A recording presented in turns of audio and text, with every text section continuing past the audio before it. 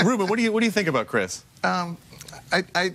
Well, first of all, I think that, just making a comment, I think that Travis did the right thing. I mean, he's going to stay with his son and want to try to help him.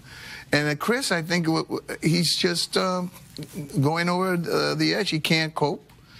He doesn't know what to do. He's got all this anger. And interestingly, for me, I mean, it's the making of how Chris has been turning and possibly will turn into a villain. Mm-hmm. Usually you don't see the process that creates villains.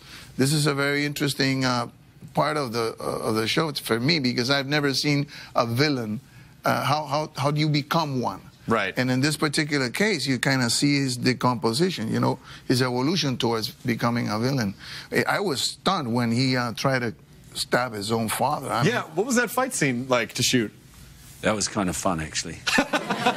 It was kind of fun? Yeah, well, Lorenzo's a fighter. You know, he's a kickboxer or a taekwondo. I don't know what his thing. So he's actually a tough kid. And I hit him really hard.